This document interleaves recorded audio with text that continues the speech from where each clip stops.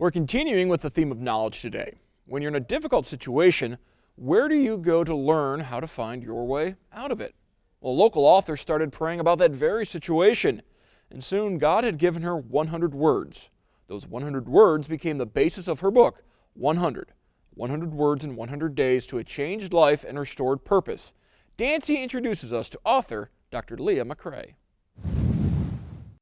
Well, I am honored to have Dr. Leah McCray joining us, and Dr. McCray wrote a book that I've been looking through and is so very powerful. It's called The 100 Words in 100 Days to a Changed Life and Restored Purpose. I want to welcome you to the show. Oh, thank you so much. I'm so honored and just blessed to be here. Thank you. You're welcome. Thank you. 100 words. You know, when you think about life and our vocabulary, I don't know how you came up with the 100 words to use. So take us through the process of writing. Absolutely.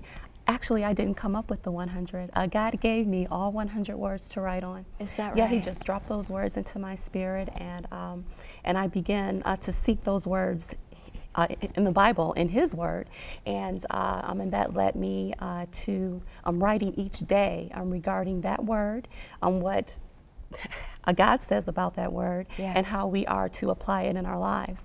So that was the easy part, because I didn't have to come up with that. Okay, well, very good. Well, let's talk about you personally. Yes. You are from the Cleveland area. I am. And you went to school at Ohio Northern. I did. I went to law school in Ohio Northern. I graduated from there from law school. I started a practice here in Lima, and then the Lord just spoke to me one day about writing. A little bit about my story. I had some tragedy in my life. I found myself a single mom of 6 children. Wow. My ex-husband, he went to prison. Okay. And it was actually, I was the one that had to turn him in. Okay. So I found myself, single with 6 kids, didn't have a job, lost everything I had. But God had provided me with a scholarship for law school. It kind of just dropped out of the sky. That's amazing. And so that's how I got to Ada, ONU Law School. And this book is, I wrote it because I know that there are people, that are out there that find themselves, they don't know what happened. Life just happens. That's and for sure. You look up one day and everything is different. Things can change in a hurry. People are people, right? Absolutely, absolutely. But we have a God who knows you, and knows what He has put in you, and knows the purpose that He has for you in your life. And He will never leave you or desert you. And that has been the driving force in my life, and it has gotten me through some very bad days, but He has always been there, and He is a restorer. I am so blessed. Yes. He gave me back everything that I've lost and even more.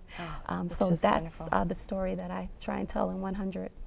Well, I was looking through your book, and I chose the 24th because we are taping this on November 24th. Okay. And the word that you and God chose is wilderness. Yeah. And wilderness is defined as any desolate tract, a wild and uncultivated region, a bewildering mass. Yeah. And this struck me today because, with the state of affairs around the world, I think we all feel like we are going through a wilderness right now, and we don't know how to survive it. Yes. And then on a personal level, it does come down to our family lives and what's in our heart and our soul. Amen. So what in here and what message did you get from God to help us through those times? Yes. Well, that's really good, the word that you chose for today, because wilderness, like you said, you can really find yourself in a place of uncertainty. You don't know what's coming. You don't know what's happening around you. Things seem to be just going astray everywhere you look.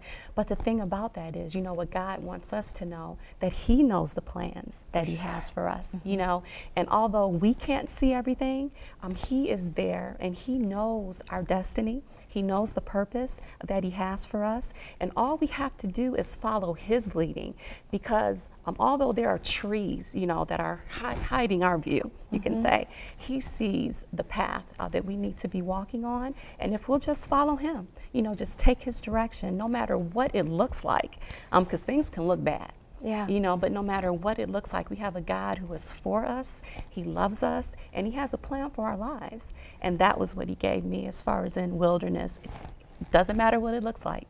I'm for you, and I'm going to get you through that track of desolate land to a fruitful place. Absolutely. You know, to a good place. Some place that will prosper us. Amen. And, you know, Amen. Not Yes. to hurt us. Yes. So, well, Leah, I can tell that you have personal testimony to lend this book, and I'm just thrilled to have met you. Thank you so much. Where can we find it?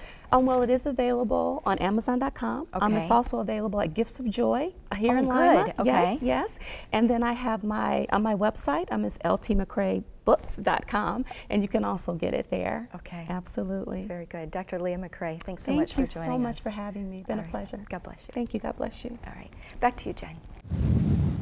This is a copy of that book. I really like the fact that she broke down the 100 words into each chapter. So if you're struggling, let's say you're struggling, you feel like you're in chaos. Well, day 80 is about chaos, and it's speaking biblical truths into how to stand with God through that and see through your situation with Him. Also positive situations. Maybe you're in a worshipful mood, or maybe you just have a positive desire. You know, really very simple, short chapters that I think it's definitely worth reading. Yeah, you can use it as a daily devotional, or as you like you said, it's broken down into different topics. So whatever it is that you're struggling with, or something that you need to be encouraged by, go to that table of contents, look that topic up, and it's right there, and something to get you knowledge, get you thinking about what the Bible has to say about those situations.